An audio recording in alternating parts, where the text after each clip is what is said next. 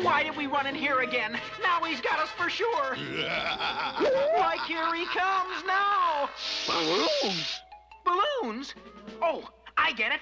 We'll up, up, and away. Let's see old Headless Harry get us now. Uh-oh.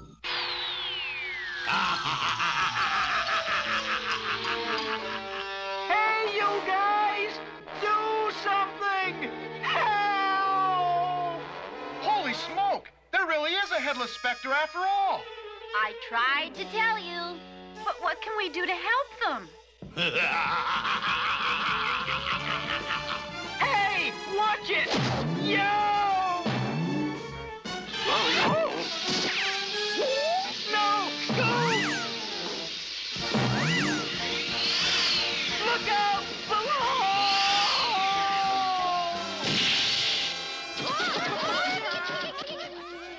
Are you all right? We had a soft landing, thanks to the feathers. Hey, what's this? Oh, my aching head. Hey, Oh. you really have a head. Who are you?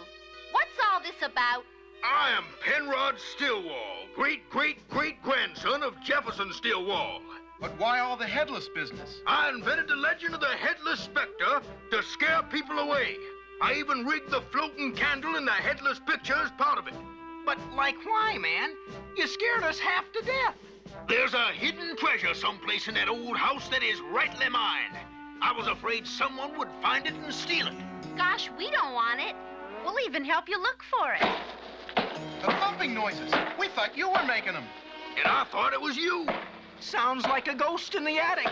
Let's go flush him out. Do we have to? I get dizzy in high places. Shag and I will see what this is all about. Meanwhile, the rest of you be ready. Now here's what we'll do.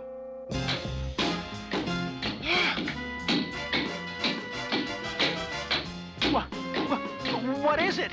I don't know, but we're gonna find out. Get a head start! He spotted us! Get ready! He's right behind us!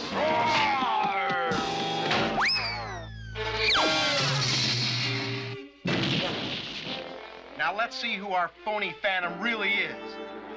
It's Asia Shanks.